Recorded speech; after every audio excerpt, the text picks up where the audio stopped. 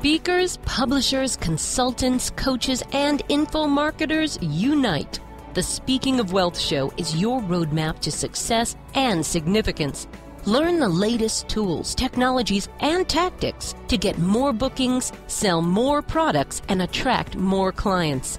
If you're looking to increase your direct response sales, create a big-time personal brand, and become the go-to guru, the Speaking of Wealth Show is for you.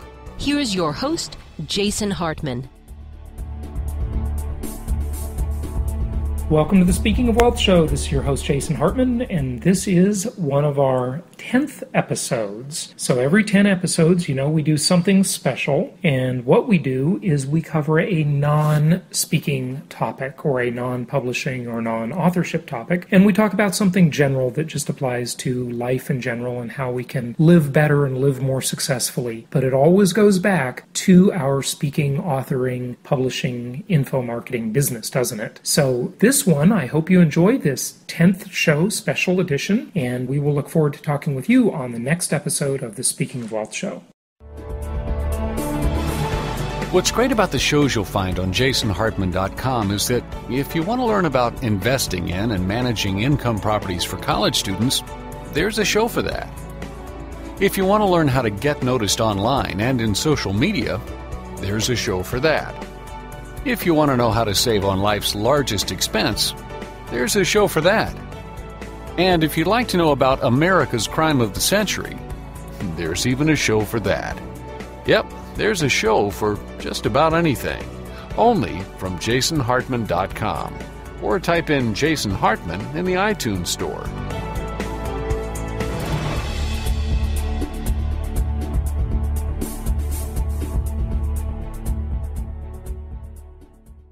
My pleasure to welcome Howard S. Friedman and Leslie R. Martin to the show. They are the authors of The Longevity Project, and this is about surprising discoveries for health and long life from a landmark 80-year study, the longest study that has ever been done, I believe, on longevity. Leslie and Howard, welcome. How are you? Thank you very much. Good. Glad to be with you. Thanks. Well, likewise. You have really done something phenomenal here, and there's some really amazing information. This is the longest study ever done, right? Yes, everybody knows that some people stay healthier and live longer, and other people seem to become ill and succumb before their time. But no one's ever been able to really track that over many decades to see exactly why that is. So we were able to have access to an archive that started back in 1921.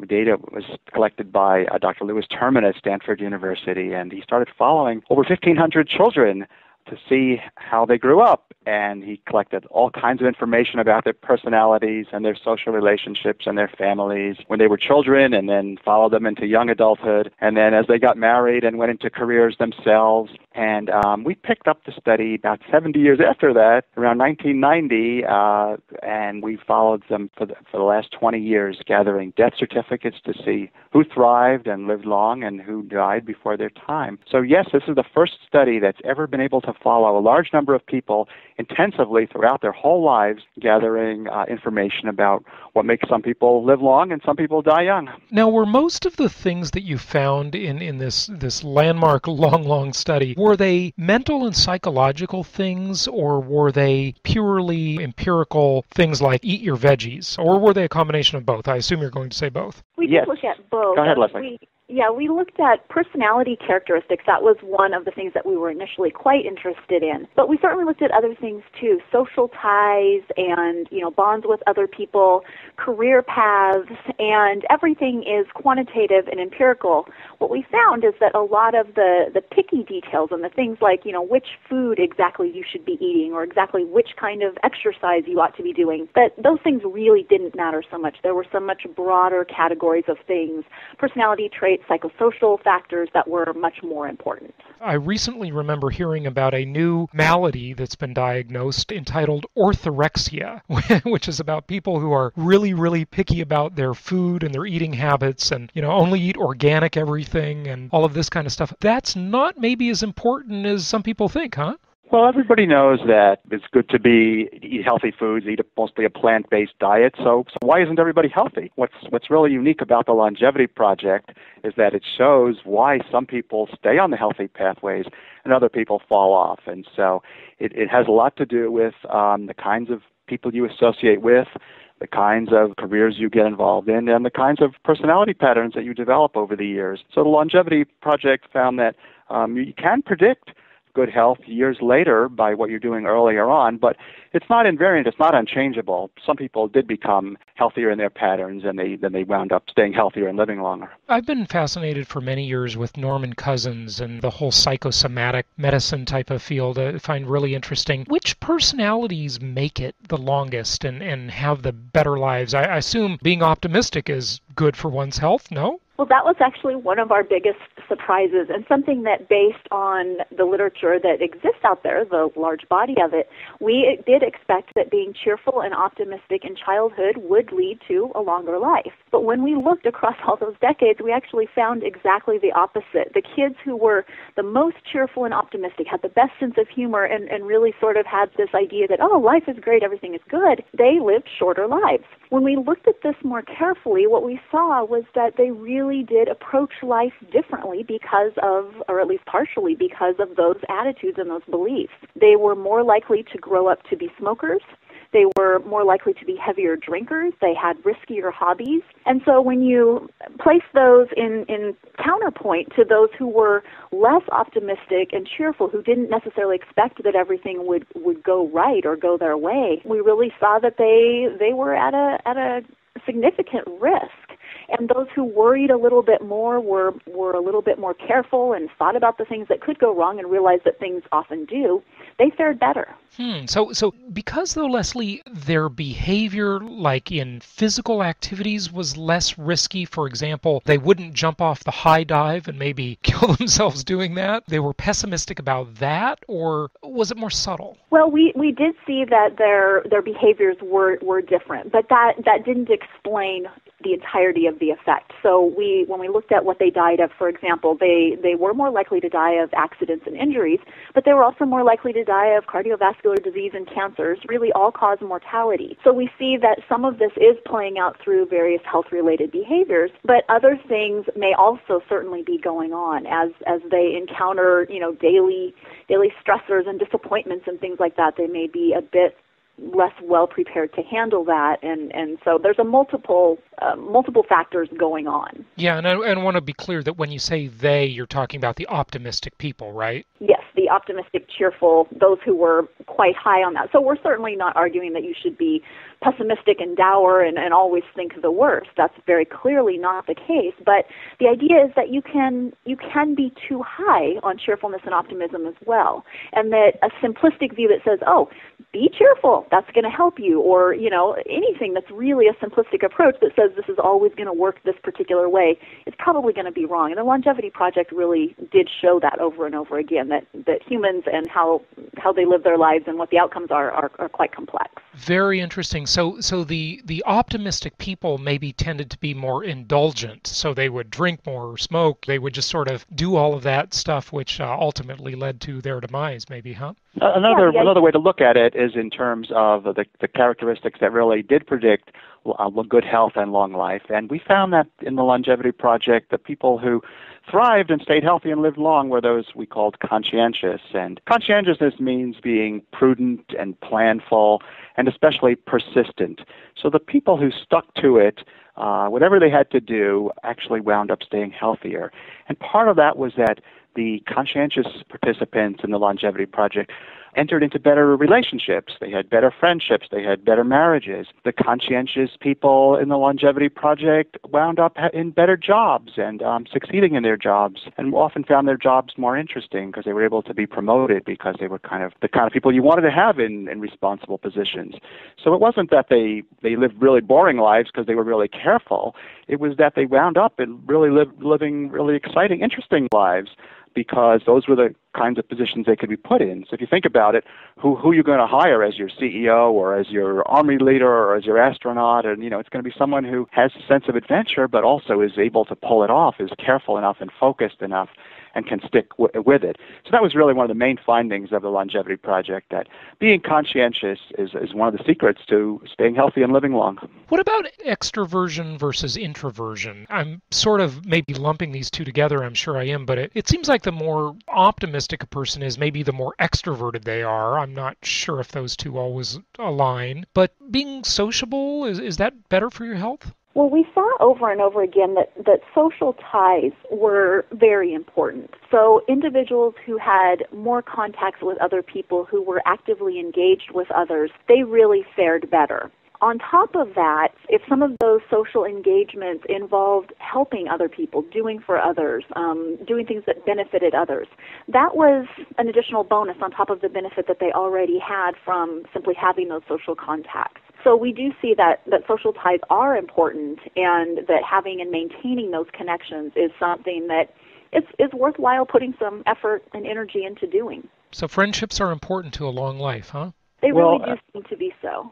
Yeah, and in the Longevity Project, in the book, there are different scales, self-quizzes that you can take, and some of them will tell you if you have different kinds of sociability that are relevant to staying healthy, and you can also assess yourself on the nature of your social support, how tied you are to other people, how happy your marriage is. So we say a good thing to do is get the book, fill out the scales, and see where you are on life's trajectories. Are you healthy, heading in a healthy direction or not? Another thing you can do is have your friends rate you on the scales that are in the book. So they can often give you even more objective information on your personality that's relevant to health and on your social relations that are relevant to health. And once you've done that, the Longevity Project points out the different pathways that lead to more and more healthy kinds of steps, or that lead to more and more unhealthy kinds of steps. One of the things we found in the Longevity Project was that it wasn't just random how you would wind up later in life. Stress and challenge wasn't random. Some people made good luck for themselves, and some people brought bad luck on themselves. So we could predict earlier in life who was going to kind of have more stress later in life and who was going to be on healthier paths. Yeah, very interesting. Now, was there much emphasis on the qualitative aspects of one's life? I mean, some people say, well, it's better to die at 50 but have a really great life than to live to 80 and have not such a great life. Any thoughts or study on that? Well, that's a really great question. I mean, I hear that a lot. You know, I'd rather live a shorter life but enjoy it. And what we found consistently in the Longevity Project is that the people who were doing things that promoted the length of their life, that helped them live a long time, also those same things tended to make them happy in their lives. So people would report that, you know, they felt were living up to their potential, that they were doing things that they were finding meaning in. And that sort of contentment and finding meaning in life also boded well for the length of their life. We saw that people who were committed to things that they did tended to do well, that threw themselves into their work. That tended to be a good thing also in terms of length of life, even if that work sometimes, you know, brought stress to them. And so all in all, I think, although our focus wasn't precisely on the quality of life, we saw a lot of evidence that a good, fulfilling, enriched life comes from the social connections and the being committed to work and all of these other things that are also contributing to longevity. We'll be back in just a minute. Did you know that we offer one-on-one coaching? This includes 6 months of one-on-one coaching. For more information, go to jasonhartman.com. Seems to be one common theme that you seem to be hitting on is that maybe having a mission bigger than oneself or outside of oneself, maybe is a better way to say that, is important, whether it be work, volunteerism, kind of something beyond just one's own selfish needs, right? Well, that's right. And first, let me say that the Longevity Project is not really about why some people will live to 100 or into their hundreds. It's really about why some people thrive into their 70s and 80s and others succumb in their 40s, 50s, and 60s. So it's something that most people really should be concerned with. And in terms of what really is a principle underlying a lot of the success of people in the Longevity Project, there's a sense of having a meaningful life, having a significant life. So we found that the people who were really honest, dependable, hardworking, helpful, socially involved with others, those are the people who thrived. And in fact, you might have heard the old saw that says that the best of men cannot suspend their fate, the good die early and the bad die late. Well, we didn't find that. Again, the people who were really the good guys who were working hard, doing something meaningful, involved with others, they're the ones who thrived. So we sum that up by saying, generally, it's the good ones who can actually help shape their fate. The bad die early, but the good do great. Yeah, that's good to hear, because I guess Billy Joel is wrong in his song "The Only the Good Die Young," right? So, so that's good to hear that if you're living a virtuous life, you're going to have a better one, hopefully. What about physical activity? You touched on it earlier, but I remember a long time ago the famous runner Jim Fixx, I believe was his name. He died young, and that surprised everybody, and he was so into health and all that kind of stuff. I mean, I know there's always an anomaly in everything, but not super important on the exercise side, or moderately important? Well, being physically active is certainly important. What we did, though, is we looked at the kinds of activities that people did. And what we really found in the Longevity Project is that the consistency is what really matters. So kids who were physically active and then continued that trend throughout their lives, that was wonderful. But a lot of times we saw that kids were physically active, and then as they got older, they tapered off, and by the time they reached middle age, they were really quite sedentary. And for those individuals, having been physically active as a kid, that didn't give them any sort of years in the bank, so to speak. What really mattered was being active starting about middle age and continuing that. So I think that's good news in one sense, that, you know, it's not too late to start. The other thing, though, that was really interesting is that it didn't so much matter what people were doing. What mattered was that consistency. So what we recommend from this, and what I think the Longevity Project really tells us, is that it's better to find something that you like doing, because you're much more likely to do it consistently. I mean, if you love going out and running long distances, fabulous, do that. But if you don't like it, don't torture yourself. You know, you're not likely to keep it up anyway, and you're better off finding something, swimming, gardening, hiking, woodworking, whatever it is that you really resonate with, that you'll be committed to continuing. Yeah, very good point. It seems like the people who live the longest are the ones who are, at the end, they're caught up and they still got another project they're working on, or something they want to really make happen. And having that mission seems to be important, and you seem to be corroborating that. If there's sort of one or maybe two things that you'd say overall, what would they be? Just like the elevator pitch for longevity, if it were. The best advice we give people based on our, really 20 years of studying this 8-decade study is throw away all your lists. So we're always told, do this, do that, don't do this, don't do that, take it easy, don't work so hard, get married, eat this, eat that, cheer up. All these kinds of things, many of them which we found, as we've been discussing, are just wrong. But really the most important thing is that making lists and trying to do simple kinds of things doesn't work in the long run. So because we were able to look across the whole lifespan, the Longevity Project revealed that patterns and persistent habits are what's really most important. So the best kinds of things to do are to associate with other people who are healthy. Look at your friends, see if they're doing healthy things and the kinds of people you really want to be around with. Look at the kind of work you're doing over the long term and, change that if you can. Look at how you generally lead your life, and the people who do get involved in more positive, meaningful things, involved with others, slowly change. So it's not something you can make a New Year's resolution and say, I'm going to do this and then I'm going to be healthy 6 months later. The Longevity Project gives a lesson like, think in longer terms and get yourself on the right path, and you'll be surprised how easy it is and how one good thing brings another and it keeps you healthy. That's great. Maybe just one other kind of topic I want to touch on, because it obviously is a huge part of people's lives, and that is the topic of marriage and divorce. I have read studies that say that married men live longer than single men, yet married women don't live as long as single women, which on the face of it would kind of seem to say that marriage is good for men, but it's a little hard on women.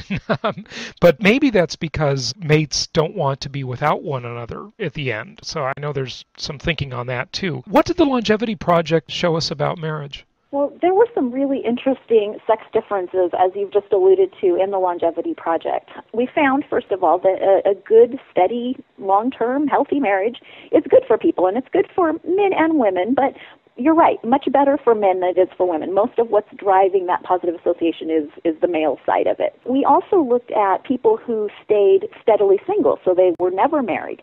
And we saw that was also not too bad for men. I mean, that steadiness was good, but being steadily married was better if you were a man. But for a woman, being steadily single was virtually the same as being steadily married. So that was kind of interesting.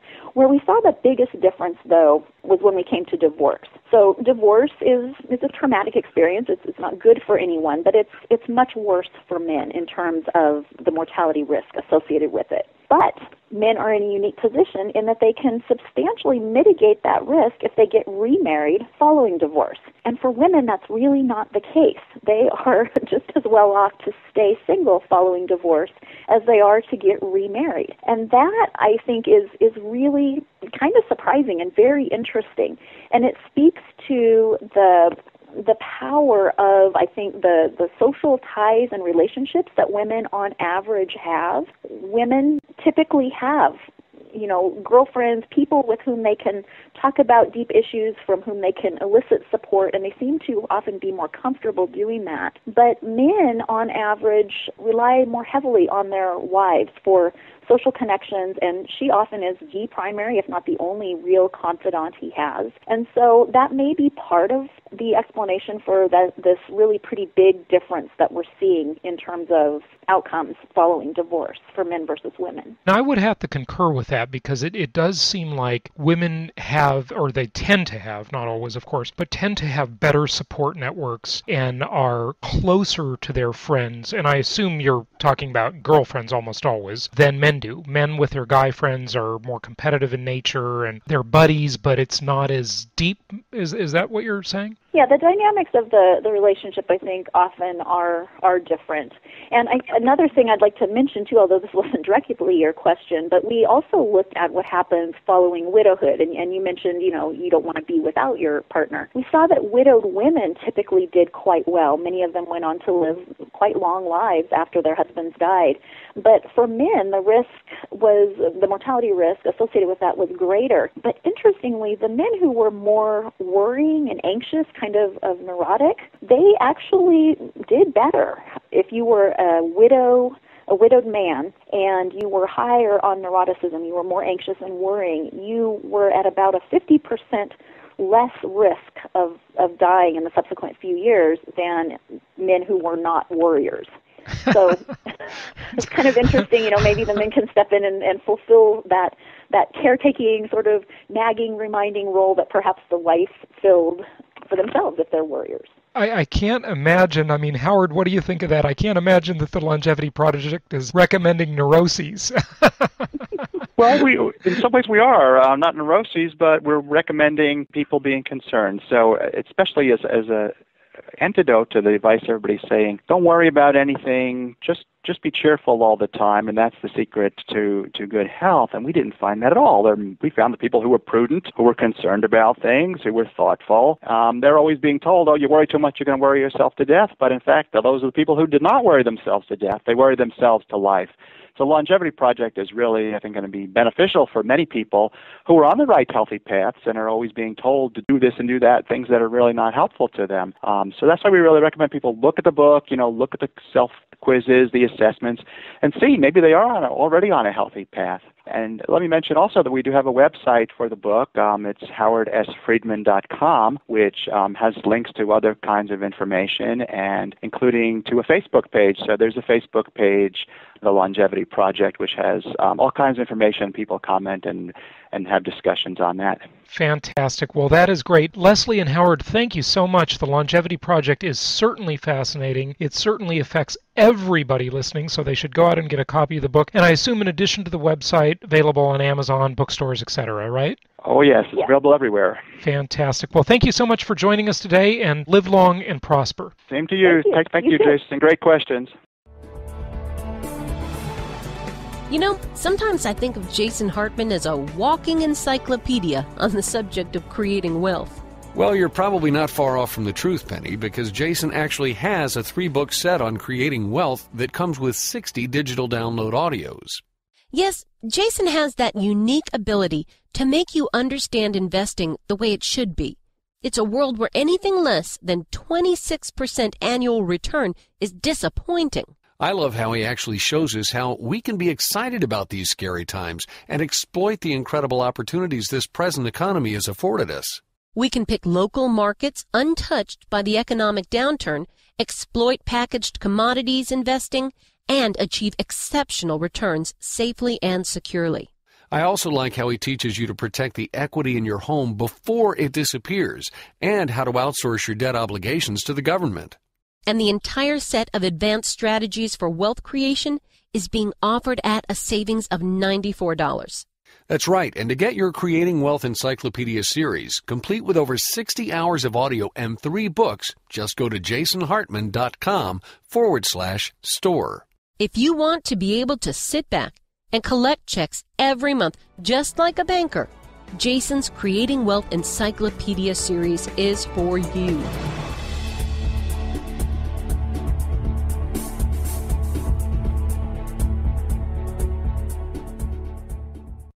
Copyright the Hartman Media Company.